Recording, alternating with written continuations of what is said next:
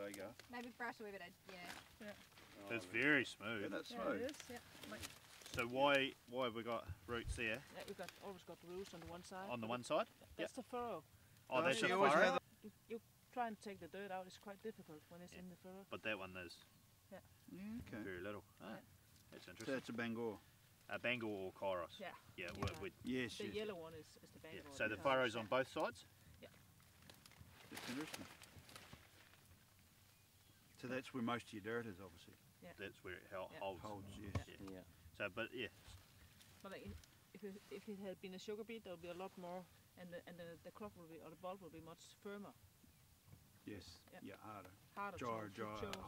Higher dry matter. got a knife, Mike? Yeah. No, I haven't. And then it goes straight to gilly cooking. So I'm going to ask you,